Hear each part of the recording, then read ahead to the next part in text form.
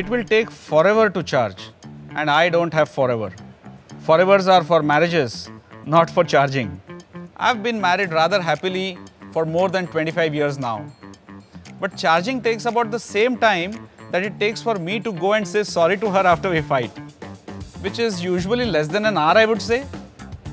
This one's a little funny. It says, all EVs are useless. Petrol vehicles are the best because there are no hassles of refueling.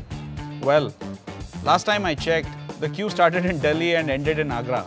How about you actually resort to a hassle-free living? Install a home charger and skip all the queues. This one says, EVs are bullshit unless you bring the price down to normal cars.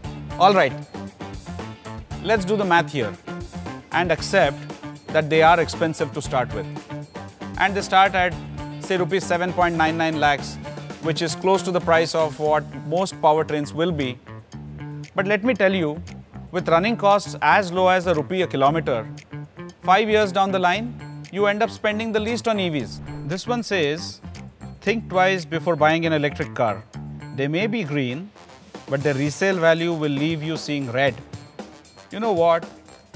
When the running cost is on a sale, ₹1 a kilometer, you don't have to worry about the resale. You pat yourself proud with the wholesale savings approach. At the end of 4 years, you would end up saving 4.5 lakh rupees. So sit back and enjoy the ride. We've got your future covered. But maybe don't take my word for anything. Just go and get a test drive.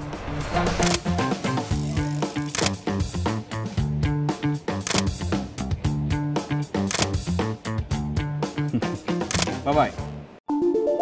TATA.ev